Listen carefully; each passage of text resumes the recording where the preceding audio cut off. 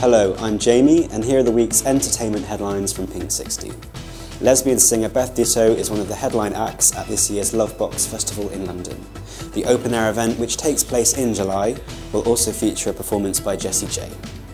A new book published by a Columbia University historian has suggested that Malcolm X had gay relationships with white men. The news comes just days after Mahatma Gandhi was outed as being bisexual. More than 60 people were arrested at a gay bar in Shanghai last Saturday.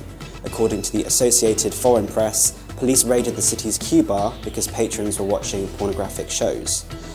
Country music star Chely Wright is to marry. Her publicist confirmed she plans to wed long-term girlfriend Lauren Blitzer this summer.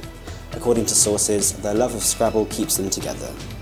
Finally, a US lesbian singer who bears a striking resemblance to teen sensation Justin Bieber has become an online success.